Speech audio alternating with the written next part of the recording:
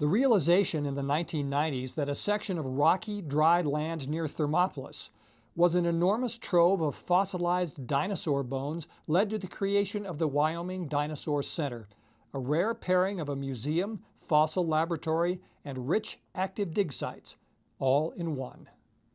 The thing that strikes me as distinctive about Wyoming Dinosaur Center in Thermopolis is what I guess I'd call the facets of it.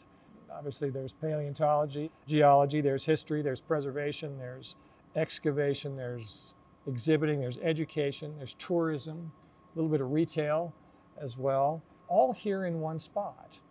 How unusual is that in the country? How many places are there like Wyoming Dinosaur Center? Not very many. I know about 2 or 3 of them, yeah. We pride ourselves on offering the public an opportunity to actually go in the field and dig the fossils.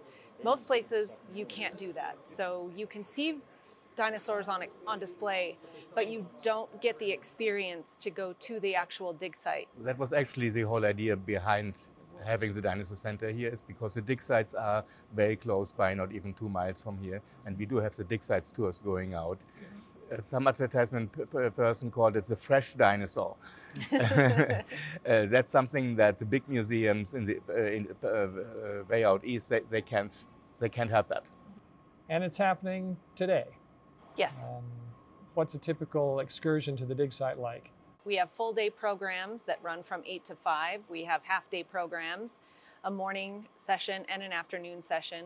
We have kids dig programs, we have generations programs, we have a special teachers workshop. We develop lots of programs. We have a high school program called the Dinosaur Academy that gets those high schoolers that are extremely interested in paleontology the opportunity to spend a week with us, sort of in-depth learning about paleontology so they can go into college, you know, having a little bit of knowledge.